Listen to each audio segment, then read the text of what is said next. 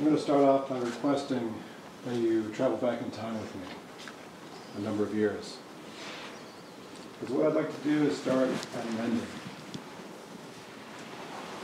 A number of years ago, I was standing at home on myself, feeling a little overwhelmed, a little bit stunned. I had some papers in my hand. These were my divorce papers. And at that moment in time, I knew without a shadow of a doubt that my marriage was over and my divorce was complete. Now, from start to end, from separation to divorce, it was a 3-year process.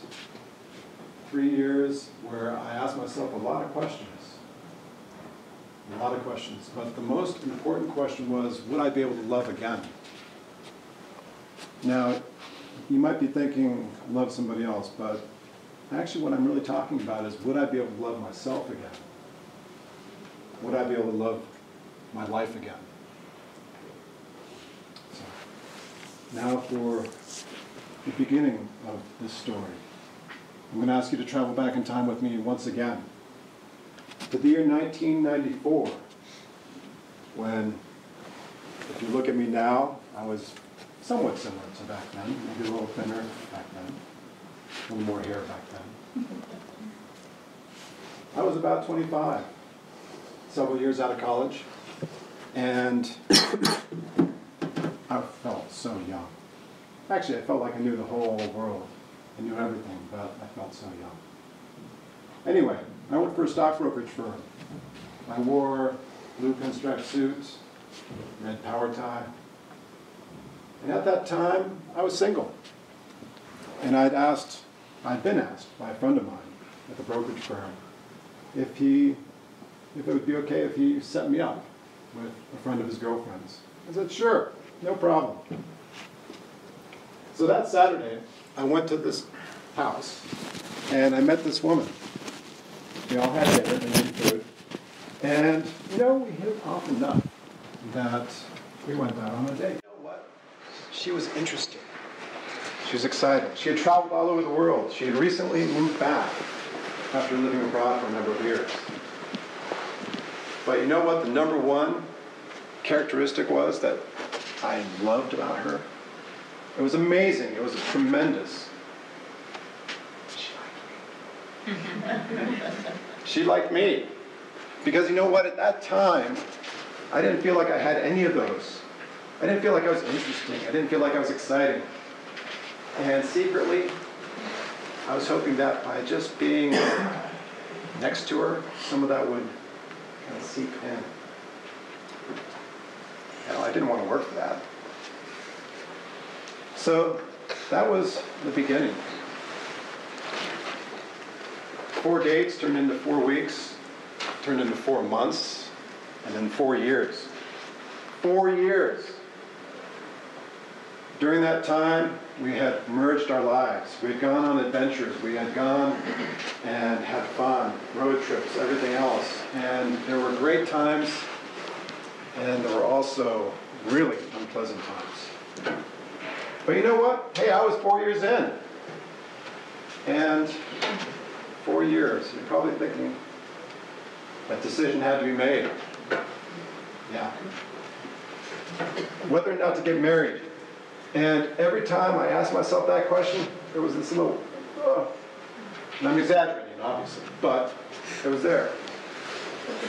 And my brain started thinking, it's just nerves. Hey, it's a big decision, right? Of course. So my brain kind of took over. And basically my brain was saying, hey Dave, you're 4 years in. You've merged lives. Things are going okay. They're going okay. And my body's going. But hey, just nerves. So I got married. From start to end, from first date to end, was 14 years. Long time. And during that time, we had challenges. And every marriage is going to have challenges. But the biggest challenge for me is that I abandoned myself. I lost myself. Didn't stand up for myself. I didn't ask for what I needed, ask for what I wanted. Hell, I didn't even know what I needed or wanted. I lost myself. During that time, we hurt each other. She hurt me, I hurt her. But most importantly, at least for me, I hurt myself. There were red flags during this time, many throughout the years, but the two I'm going to share with you happened toward the end. We were at a dinner with a bunch of friends, actually having a good time. We were talking about a recent trip that we'd done. And during that time, we enjoyed some food. But later in the conversation, she actually started speaking poorly about me. She was dissing me, basically. And I was sitting there in that seat with a big old grin on my face, but kind of dying inside, kind of shuddering. Did I stand up for myself? No, I didn't, unfortunately. It took a friend to actually stand up for me and say, hey, that's not being kind. And inside, because I was so used to being the nice guy, used to not making waves, used to thinking that in order for a marriage to work, that I had to accommodate. Anyway. The next red flag was timing. She moved out. She moved out, and even though she was in a different state, she said, oh, technically we're not separated. But inside, I'm like anxious. I'm like, oh my gosh, there is so much going on here. I'm going to lose everything. I'm going to lose my house. I'm going to lose my family. And I'm going to be alone. I'm going to be alone. My life was crumbling around me. Tremendous fear. But you know, the wonderful thing about this was that it was a wake-up call. Tremendous pain during this time period. Pain that was turned into motivation. And for the first time in my life, I decided to look at myself and see how was I approaching life unskillfully. So I became tremendously motivated. I read voraciously. I joined a men's group, got some support. But the single most important thing that happened during that time period was that I grew completely wholehearted about my approach to mindfulness practice. Now, I dabbled in it for years, but now I really try to integrate it into my life. Now, you might be asking what mindfulness practice is. Dan Siegel, MD, who's done a tremendous amount of research on mindfulness practice, says it's the intentional, non-judgmental awareness of moment-to-moment experience. It's quite a mouthful, but in essence, it is paying attention to the present moment with acceptance. Very simple, so beautifully simple. And one of the things I've really enjoyed about this practice is that there is a tremendous amount of research that is devoted to learning about it and actually pointing to the effectiveness of it for depression, anxiety, relationships, all kinds of things. If you're interested, go to pubmed.gov. It's a research repository. You can just type in mindfulness and find out for yourself. You can also go to the American Psychological Association and do the same thing. So during that time, I practiced, I integrated the practice, and I learned a lot. I learned about the importance of listening deeply, listening to myself, but also listening to others. The importance of kindness, not just kindness to other people, but also kindness to myself. Gentleness, openness, relaxation. For decades, I had gone through life kind of like this.